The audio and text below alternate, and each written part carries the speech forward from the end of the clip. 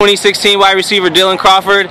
You had a crazy game out there. You had 2 touchdown catches on the night, a couple of really big plays. You know, what motivates you to go out here and play hard like you do every down?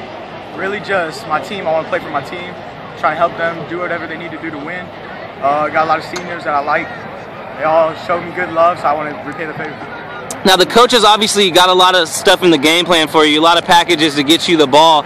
How does it feel knowing that you're the playmaker on the team and, you know, the coaches look to you to score, basically? I mean, my wide receiver coach, Coach Carroll, really helps me out.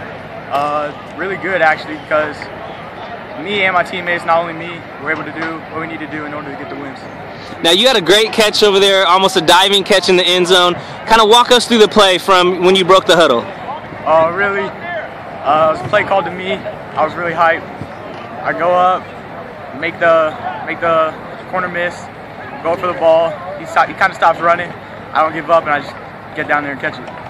All right, well, Dylan Crawford, 2016 wide receiver, you're going to be hearing from a lot. Undefeated St. Francis, congratulations. Thank you.